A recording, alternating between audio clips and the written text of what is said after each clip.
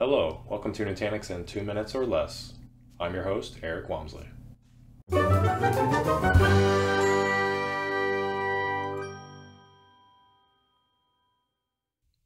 unmount an ISO image from a virtual machine, we need to go and look at our virtual machines. So at the top navigation, go to VMs, go to Table View, select the virtual machine that currently has the ISO image attached.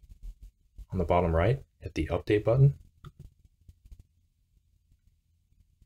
Scroll down in the new wizard to Disks, and there is the Eject button right here next to the CD-ROM. Select that. Give it a moment. And then it says it has successfully updated the disk. And if we scroll back down to the CD-ROM, you can see that it is empty. And go ahead and hit Save.